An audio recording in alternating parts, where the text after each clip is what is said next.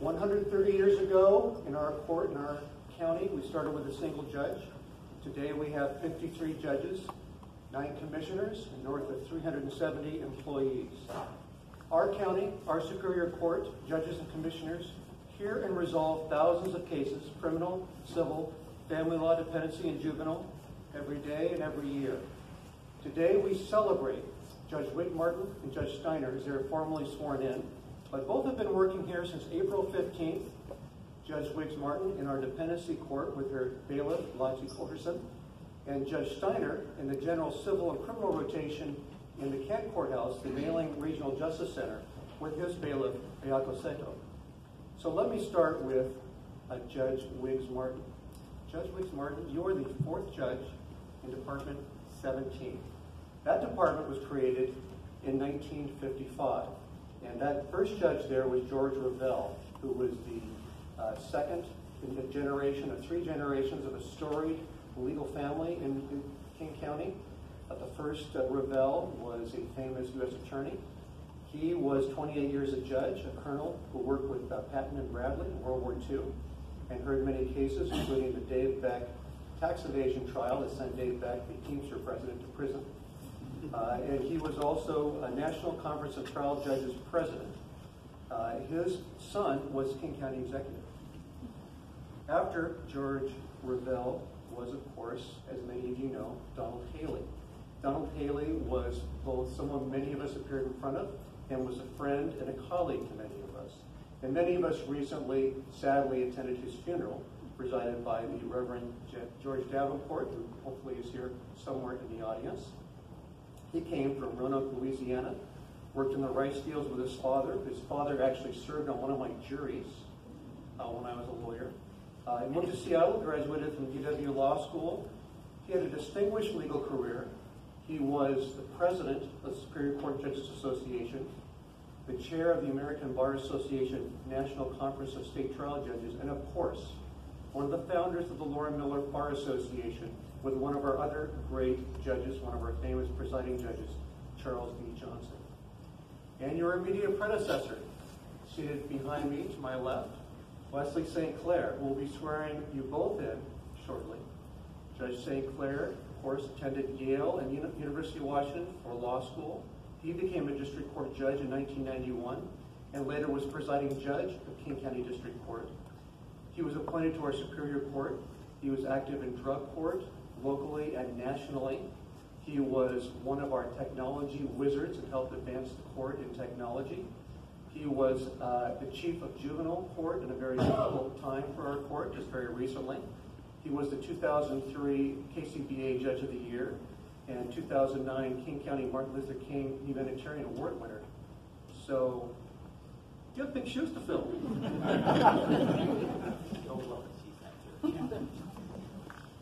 I'm so moved as I look out and I see everybody here supporting me. And those who know me know the tears will flow, so I'm going to try to keep it in check. But when I was in high school, my senior year, it was 2 days after my birthday, and my family suffered a very tragic loss.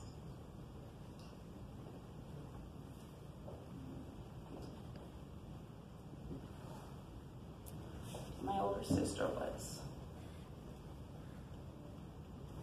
hydrolytic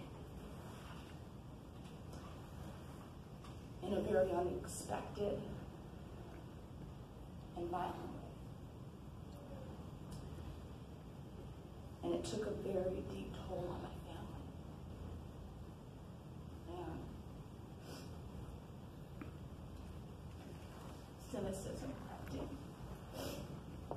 And for those of you who have lost someone in that way, you know it's very hard to remain hopeful and trust that the world can be a peaceful world and a just one. And I can very consciously remember the moment when I said, every day after 24, I'm going to live with purpose, and I'm going to do something in this world to contribute in some small way to to increasing peace and bringing about justice. And I said every day after 24, I was going to devote to my sister. And I believe I've done that very proudly. I started my career in public service in honor of my sister. And I worked for 14 years as a public defender in a county that I think has the best public defense services in the nation. And I was very proud to work along colleagues who were committed and dedicated to doing their part to increase justice in the community. And I was very humbled and honored to work with some of the most vulnerable members of our community. People who suffer from mental illness and chemical dependency issues, deep issues of poverty. And daily they inspired me, those people, to continue to do good work and try to bring about a more positive community. And I was also inspired by everyone who works in the system. I look out and I see colleagues from the prosecutor's office, people who work in our courts, court staff, other judges, people who work in the jails directly with clients, everyone doing their own part in order to try to make this a more peaceful society and a more just society. And I feel very proud to have worked along all of these people. And I want you to know, as I look out and I see so many of you here, and I'm so moved by your confidence in me, that each of you has touched me in a way that is profound, and each of you has impacted my life in a way that I cannot express in words. And I'm very grateful for each of you and your support of me. I am so proud to have joined this bench. This bench is incredible. Everyone on this bench and that you see has supported me. Everyone has reached out to me. Everyone has made themselves available to me as a resource. It's a wonderful bench to have joined. It's unique because I appeared before most of these judges as a lawyer for many years. So I'm still adjusting, but they've been very gracious to me, and I appreciate all of them. I am so grateful for my team that I work with. I see Brandon, I see Kevin, and where's Latia? They hold me down every day, and I'm so grateful. I have landed in the best spot in dependencies, and I'm so grateful for each of you. I really appreciate your patience with me as I learn, and your support of me as well. My parents are my heroes.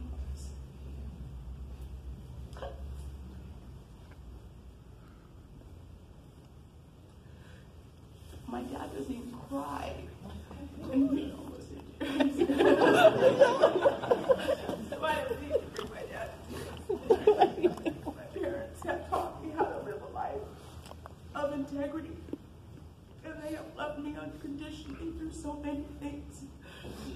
And I'm so grateful for you both. And I love you. My sisters and my brother are here. My sister flew up from California to be with me today. And I love you, each of you, for being here for me and supporting me and really sustaining me in ways that are, again, beyond words that I could convey. My girlfriend Andrea, who gave that beautiful poem, who has been with me for more than 20 years. We met in undergraduate. She's also a lawyer. She works in Pierce County. She's also an advocate for justice. And I just so appreciate you and the support that you give me. And my children.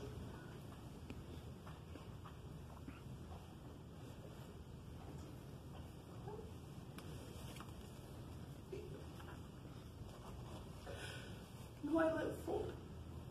And my children have made a huge sacrifice for me to be able to do this work many long hours away from home to do this work.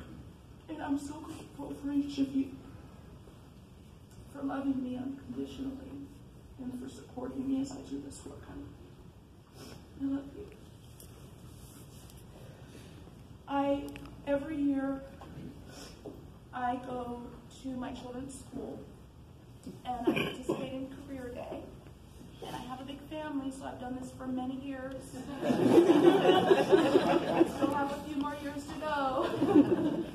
And this year, it's 4th and 5th graders.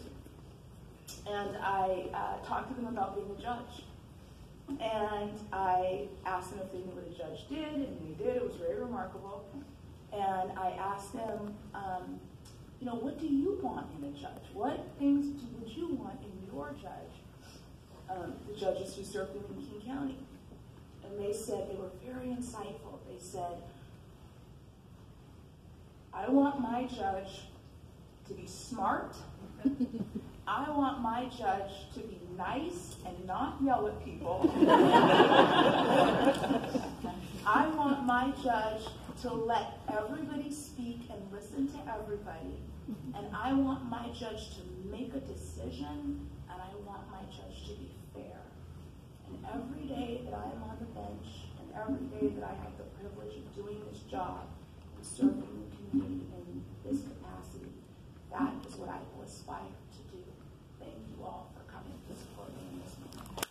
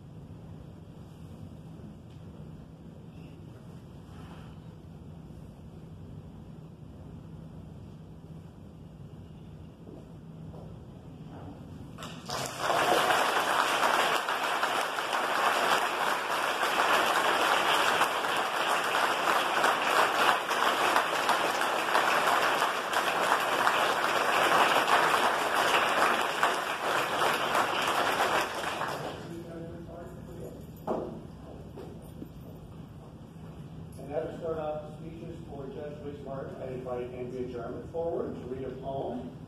Jarman is a lawyer practicing poem.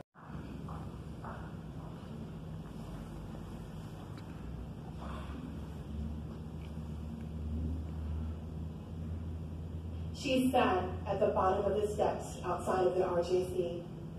The day was done. The last hearing concluded. She had seen her clients off, and she thought she'd take a moment to pause. Oddly, a little girl approached, sweet-looking, curious, somewhat sad. "Little girl, do I know your name?" she asked. "Do you hear me?" "Shh, please don't cry. Let me try to help you. Have a seat next to me. I will listen and try to understand." With wide, penetrating eyes, she's seen two lies and hurt for her youth. "Do I know the word justice?" "Yes, I know the word justice." "Well, it's difficult to say what it means." "Do I dream about justice?" "Actually, you know what? I do." "What do I dream?" "Let me see. Do you like rainbows?" I dream of justice in the color of rainbows. Oh, you like that? Yeah, me too. Bright, vibrant colors. And yes, I agree with you. Everyone should have a rainbow. Hello, young man. They greeted the boy, but neither the lady or the little girl knew. How are you? Would you like to join us too? We were just talking about justice. I know you're right. That's a big word. Sounds boring. Annoyed, the little girl replied. It's not boring if you've never had to fight for it. There was a long, awkward pause. Then the little boy said, well, can you tell me about justice too? We were just saying that it's like a rainbow. Really, he asked. Well, does everyone have one? The lady replied. I think everyone should have one. Well, what color do you see most? I think I see red the most. Yes, definitely red. Why? The little girl asked. Well, I think of people hurting. I think of people knocking at the courthouse doors for help. Some people have been helped by lawyers. What's a lawyer? Well, mostly those grumpy-looking people dressed up real fancy and holding big bags or files. Oh, I've seen a lot of them. Well, yes, then there are others. Those that meander through the halls on their own, skilled by the repetition of having had to be there before. But others, most of the time, are lost, trying to find their color of justice, standing at the very threshold of it, arms outstretched, so close, but still so far, tired, exhausted, disappointed, frustrated. That sounds so sad. Do you ever see blue, the little boy said? Yes, I see blue a lot. Like a father crying to see his child, a foster mom preparing for a toddler's return home, a family sad because a person died, but they can't cry yet because they're fighting over a will or money. But blue could be happy too, right? The boy asked. Justice can be a happy color too, though, right? Oh, yes, it can. And there should be purple, he said. I think there should be purple. And why is that? It's pretty. And the colors should talk, and they should listen to one another. That really got the lady's attention. Now that indeed is interesting. Why? The little boy seemed to really eagerly understand. Well, saying they should listen because then they can make more colors, they can make more justice if they listen and see each other. The little girl smiled. I like that. Does a rainbow have black in it, she asked. Yes, I think a rainbow can have black in it as well. It should. When you dream about justice, you also see the color black then? The lady paused for a moment, and she said, of course. When I dream of justice, I also see black. She turned to the little boy and said, and I see you. She turned to the little girl. She said, I see you as well. She pointed to the various people along the street passing, from the homeless Asian man on the sidewalk, to the powered suits, to the professionally clothed black male in a wheelchair, to the Latina woman greeting her white male colleague.